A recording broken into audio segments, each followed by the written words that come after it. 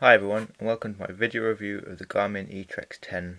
It's a GPS unit that I've owned for nearly a year now. I've used it a fair bit in that time, just walking, bit of running, things like that. And I'll just go over some of the features and what I like and what I don't like about it.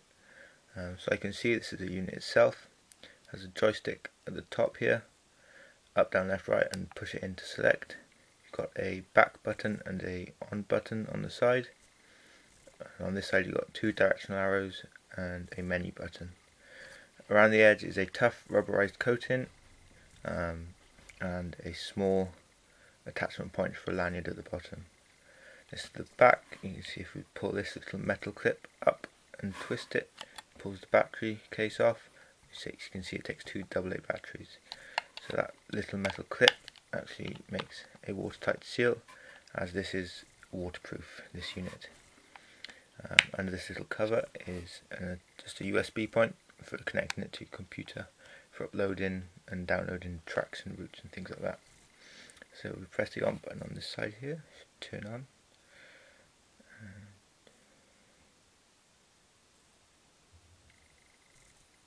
Okay, so this is the main menu, which you'll get every time you turn the unit on.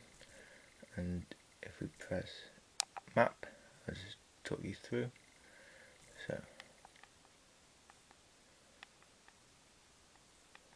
as you can see, it is a black and white base map. You can't upload sort of OS style maps onto the unit.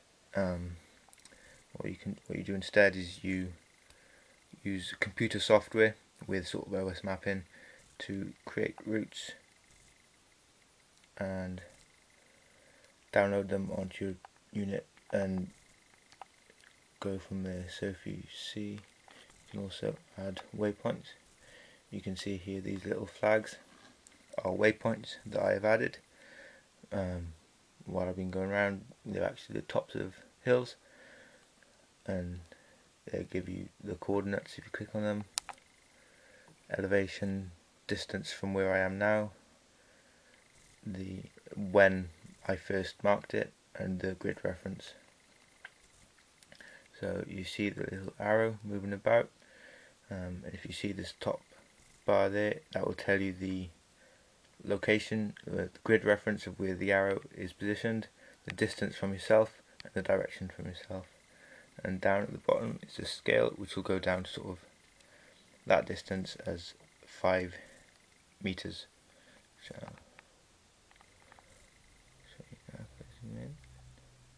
here we go. So go down to 5 meters. It's fairly detailed, and zoom out again. Here we go. Okay, so click menu. Lost satellite reception, that's not good. If you want to measure distance, so if you click menu, this button on the side here, bring up this menu and you can measure distance. Literally draw from one point to the other and it'll tell you distance. If you click setup map, you can change the orientation and various colours, various options there. So if I click where to, I can either choose a waypoint, a track, I can input some coordinates where I want to go to, or a city. So if I click a waypoint, we click Ranabig, and I click go, it will tell me in a straight line the distance and direction to that waypoint. So if I click compass, the compass will only work when you're moving, so it'll tell you which direction you're moving in. It won't be able to tell you which direction you're facing. It'll tell you the speed you're travelling at, the distance to the next waypoint. So if you put in you want to travel to a certain place, it'll tell you the distance to it, the estimated time it thinks it will take you to get to that point, and the time to the next. Just a countdown to the next point. To mark waypoint, you just click on to mark waypoint. You can change the name there, change the name, add a note to it, and that will tell you the grid reference and the elevation.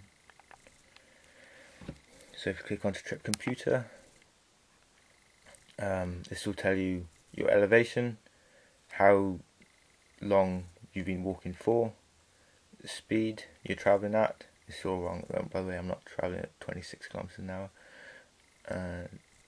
The max speed you've traveled since you started recording, the time you've been moving for, the average moving speed, the overall average of speed, and the stopped time of speed. And it'll also tell you at the top sunset in 5 hours and 27 minutes.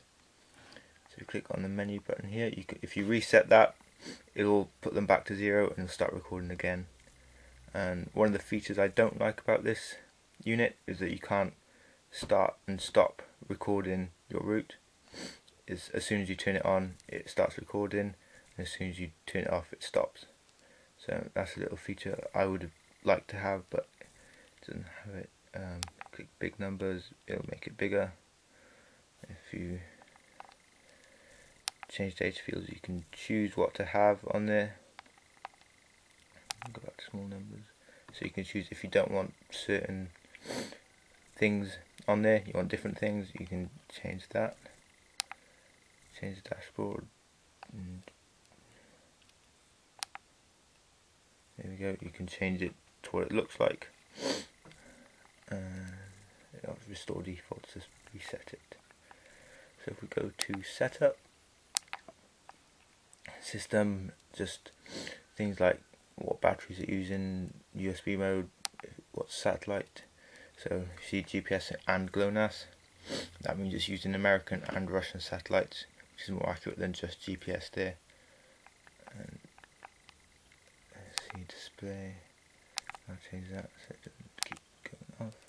You can adjust the contrast, tracks,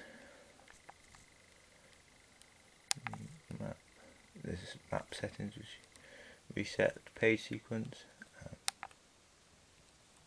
So what you can do here is you can add a page. So I could say main menu to map, and every time I press one of these arrows here, it'll just flick through the pages directly, so you don't need to find them on the menu.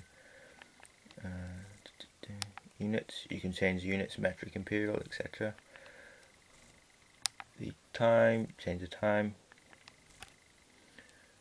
Position format, here you can change it to ordnance survey. It also has various different formats.